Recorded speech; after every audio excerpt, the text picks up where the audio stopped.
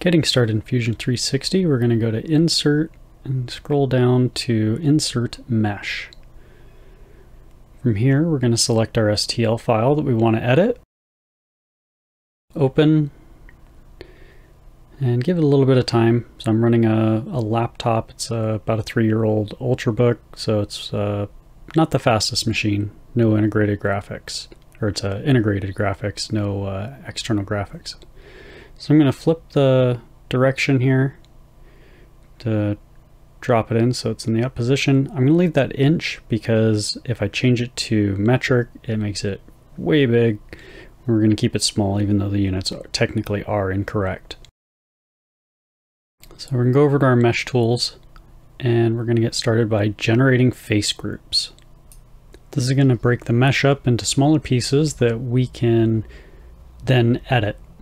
So I'm going to start with a fast type, just because there's a lot of faces, and this is going to be real time. We just have to be a little bit patient with it and let it do its thinking.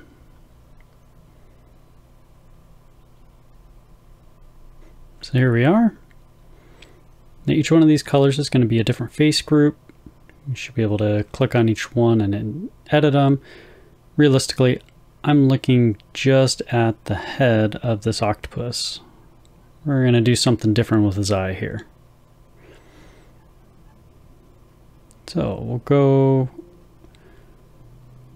select it and we're going to go to direct edit. This is about the best way I've found to edit the meshes. So you go up here, you can see your different selections. In this case, we're going to go triangles because the whole head is one face group.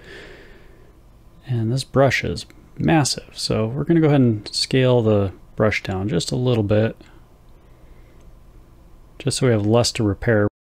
So go ahead and select. And now I'm going to hit the delete key, and that will delete all the mesh around this eye socket that's selected. So now we have a hole. Now we can go up here to repair and we select this. Oh, I forgot to close out of this mesh selection palette. So I'll go ahead and finish that.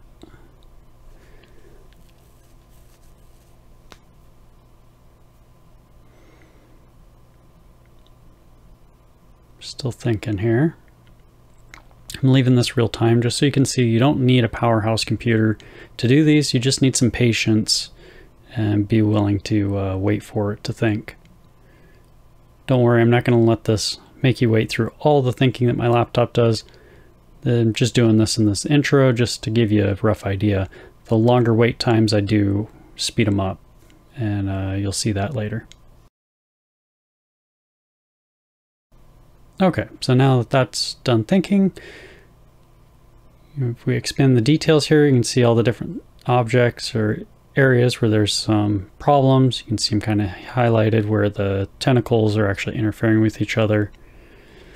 I'm going to go ahead and hit OK, and this is going to start thinking its way through repairing this mesh.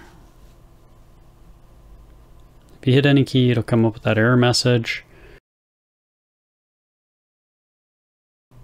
Or if you click on something, it's going to come up and say it's not responding. Go ahead and just wait for it. Again, demonstrating to show that it just takes some patience. So here it is. It's a little creepy, but it works. Cleared up our mesh, and it looks like it did fairly well. It's not too obtrusive. Definitely keeps some of the curvature there. Not as fine, obviously, because we have fewer triangles.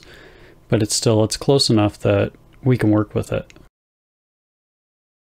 If we did want to break this up, we can go up here to remesh and it'll break down those triangles into different areas, but it's going to do the entire head when it does it. So I don't want to do that right now. That's not the point of this tutorial. So we're going to go up here and we're going to modify and convert to a mesh.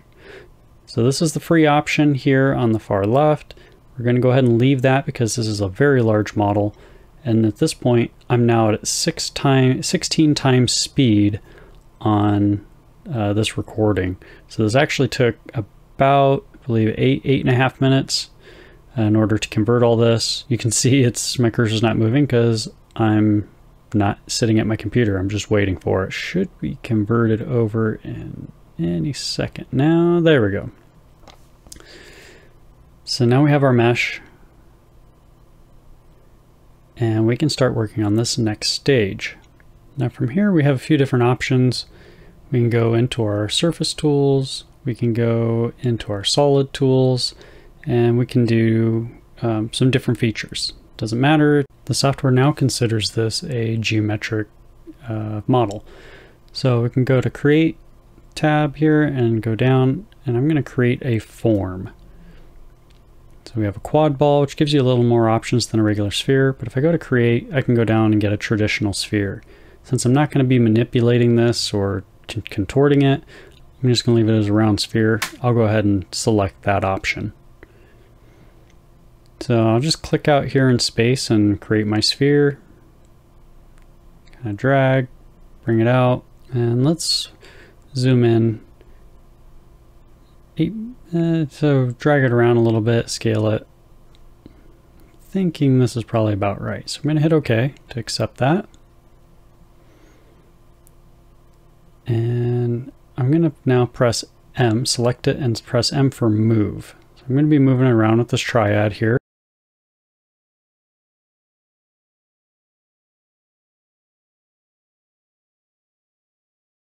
And lose my spatial orientation. Still getting a little adjusted onto this. My preferred software, or what I've used typically, is SolidWorks. So I'm still learning this software a little bit, or adjusting to the nuances of the user interface. So go ahead and rotate around here. I'm way off, so we'll go ahead and keep adjusting and manipulating until I get it right about where I want it. The key to this is make sure you're moving your view around so that you can see from all different angles where you actually have your sphere. So as we rotate around, you can actually see it's inside the head right now. So I'm going to scoot it back out a little bit. I'll zoom in, take a little bit closer look, and we'll rotate around a little bit more.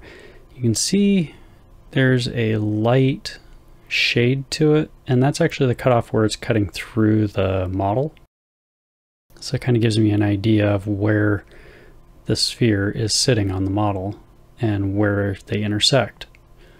So you can keep rotating around here. I'm going to go ahead and accept it where it is, and we'll let it think. Don't panic.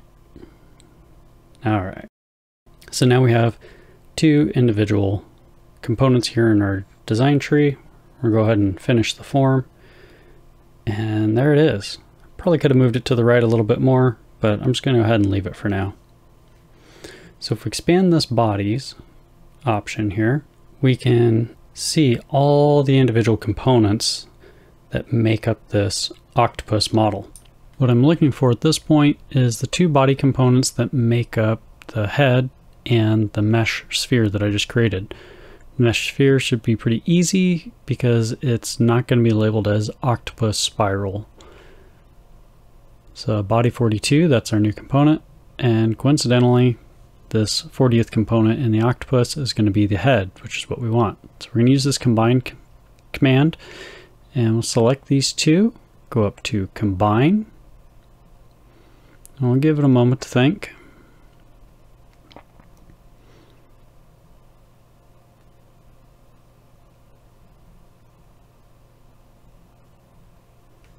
And when this dialog pops up, here it'll show we have a target body, we have a tool body, and we're going to use the join feature here on the left. Hit OK. And now we're going to let this thing think. So here we are. This is the new model combined. We'll rotate it around so you can see it. And that's going to be our new mesh that we will spit out as a STL for our printer. If the traditional like and subscribe isn't enough for you, feel free to follow the links in the description below to find out how you can reach out to me, learn more, as well as find out how to support the channel through my website, products, as well as Patreon. I greatly appreciate the support and look forward to making more videos in the future.